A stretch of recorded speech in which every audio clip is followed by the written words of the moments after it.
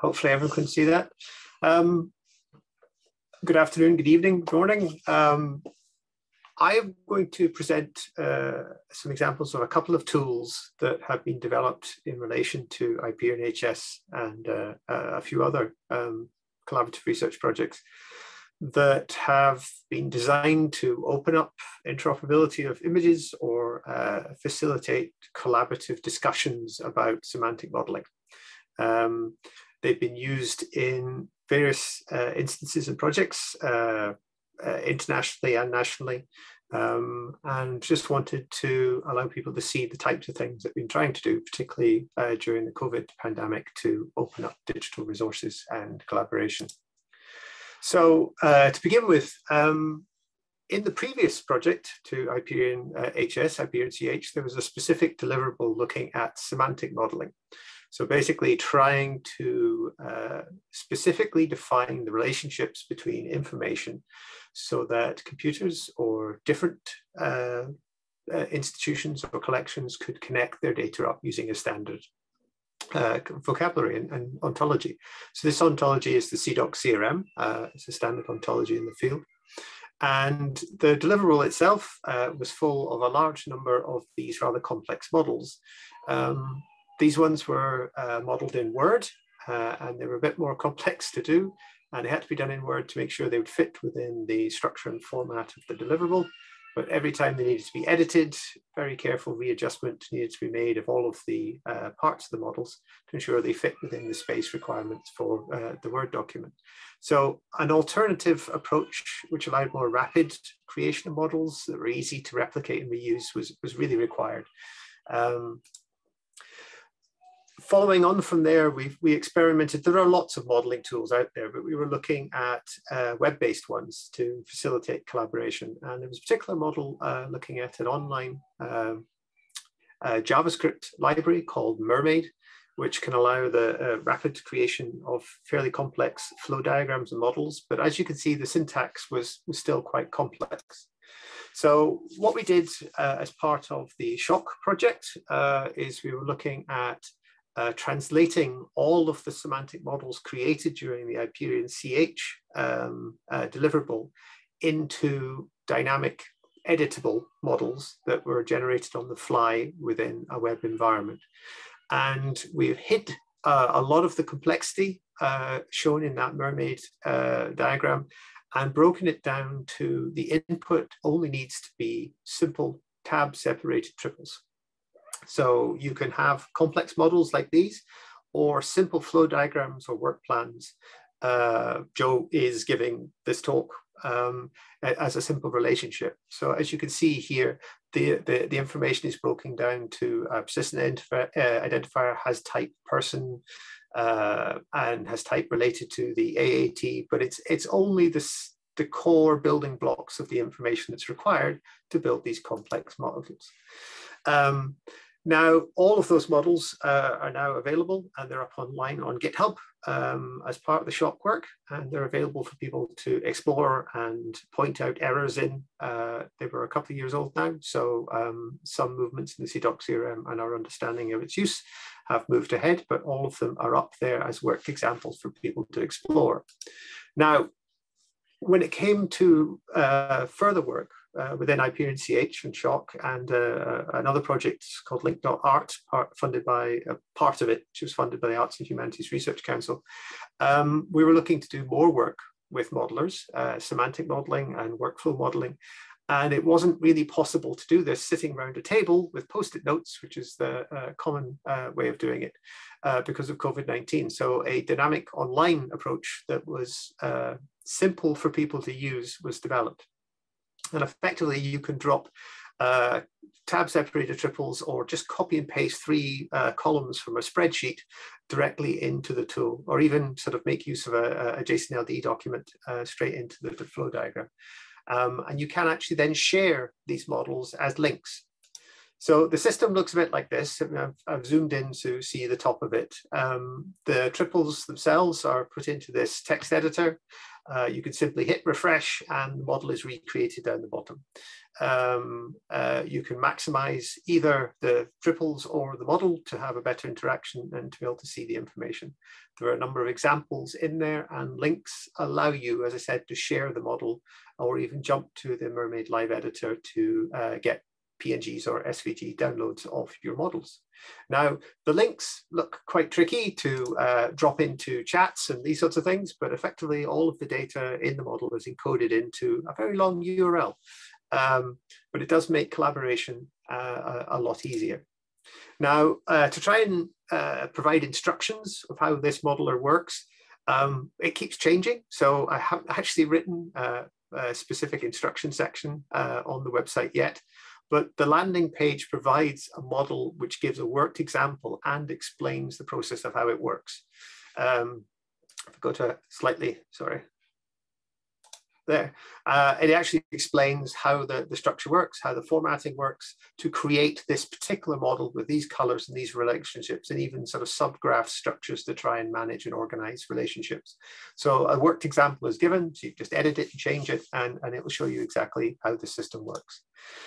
One of the other examples includes a whole swathe of different colors and shapes that have been defined for particular modeling within the CDOC CRM or the link.art ontology. And these can be applied to your model by simply dropping a subject pipe object into the fourth tab or the fourth column in your Excel spreadsheet. So if you wanted to link an object to a thing, you would essentially have the word object pipe, which is the straight up and down vertical line, thing in the fourth column, and your two objects would be formatted as such. So there's quite a range of different colors and structures that can be used. The system continues to be used by a number of different institutions and initiatives. SHOC, ICROM, National Gallery of Art, Philadelphia Museum, and within IPER and HS, as you can see, this very zoomed out workflow of the first draft of data management workflows and data set uploading into data repository structures that we've put together for IPER and CH. So you can come out with very complex models in it, edit them and change them as you need.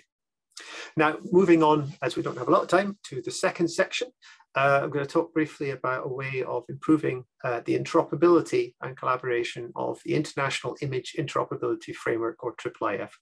It's an international standard with a very large welcoming community who look at trying to establish standardized ways of sharing and presenting high resolution images and video and audio now, and almost 3D on the web.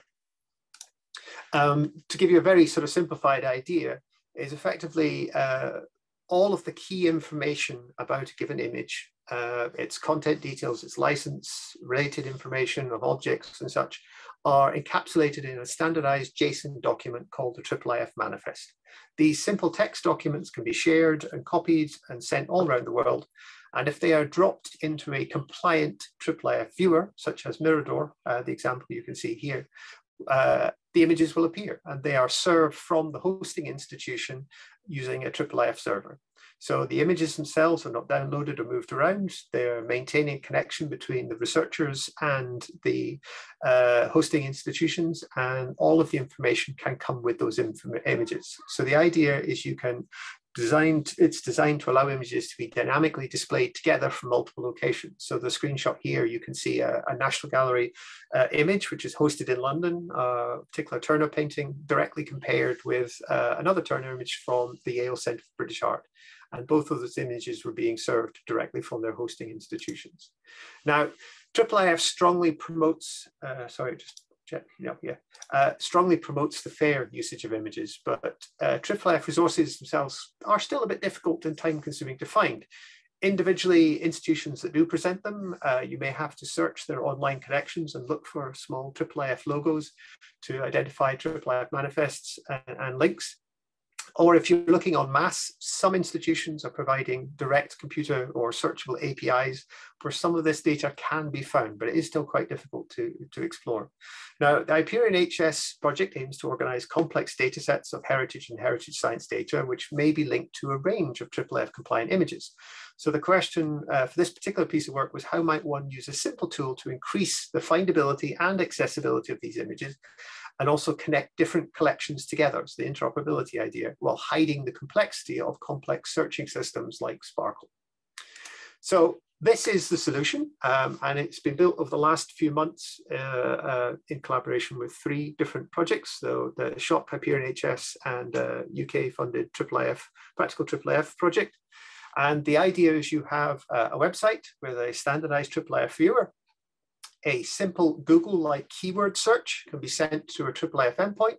That's then translated into the complex APIs presented by a given institution, and it will return you a list of IIIF resources, which are then formatted and placed into the viewer. So from a user's point of view, none of the complexity of the IIIF standard or of the APIs or of the viewer structures need to be cared about. All you need to look at, you don't need to worry about the ontologies used in the API and the data structures, just I'm looking for images of trees, and back they come. So there is information on the example website about how those endpoints work, and I'm actually sort of updating this to make it even easier, but the current information is there, and it converts those simple keyword searches into complex API calls and returns all of the IIIF information back, formats it, and presents it for you. So I'm not going to sort of read through all of the details here on the right, but all of that information is on the website, which I'll share a link to at the end.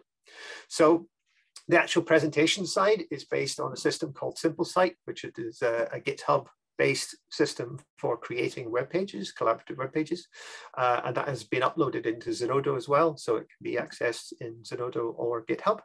And the code for the actual simple IIIF discovery system is also up on GitHub and Zenodo. But effectively, at the moment, we have 6 institutions in there. So the Art Institute of Chicago, the National Gallery of Art, the Smithsonian, the V&A, and the Wellcome Collection, and you can search through millions of IIIF compliant images with a simple text search. Now, I should say the Smithsonian connection is currently down in the last week due to some changes in their server setup, but we'll add that back in as soon as we can. And you can actually choose between whether you're going to look in OpenSeaDragon, so see one of these grids type things, or a Mirador viewer, which provides a lot more information related to the objects and licensing and links back to the collections. So both options are available. So effectively, you can run a simple query here for, say, Castle. And this combined search has returned 8,736 objects in relation to those 6 different collections. And you can see that, as I said, either in an OpenSeaDragon or within the Mirador structure, where you have a lot of the titles and metadata coming with it. Here are the 2 URLs for the 2 systems. They are both live and running at the moment, or they were before I started talking. And they can be explored and looked at directly. I'm quite happy to take questions on either of them. I should say that the IIIF discovery system is open for other collections to be added in, and we're working with a number of other collections to add them in. And as I said, I'm trying to make that easier and easier to do. And now, given time, I will stop there. Thank you very much.